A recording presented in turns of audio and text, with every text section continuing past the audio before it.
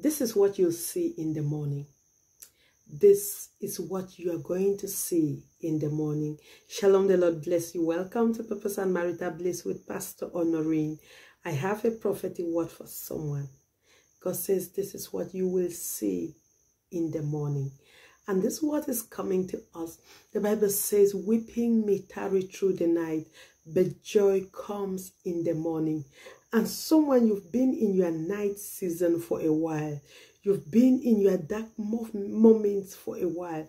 You've been in a dark season of your life for a while where things you've been struggling. It's been a fight. It's been from one struggle to another, from one problem to another. God says, weeping might have tarried in the night, but I have good news for you. You are stepping into your morning, and God says this is what you are going to see.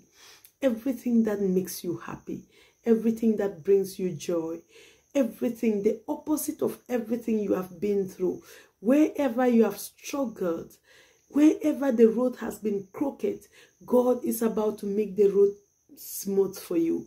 God is about to make the road straight for you. Whatever you've struggled to accomplish, but there was no way, God is about to bring it to come to pass in the mighty name of Jesus.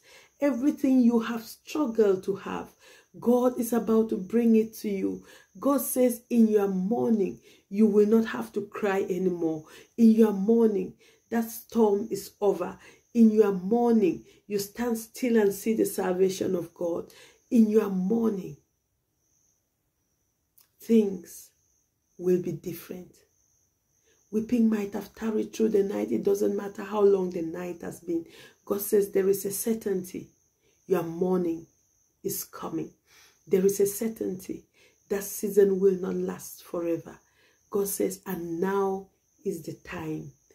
Enter into your morning where you see nothing less than joy, where you see nothing less than happiness, where you see nothing less than brightness, where you see nothing less than abundance of every good thing that you believe God for. Is a new dawn for you to smile and know that indeed God is good. Did you receive the word with gladness? God bless you. Shalom.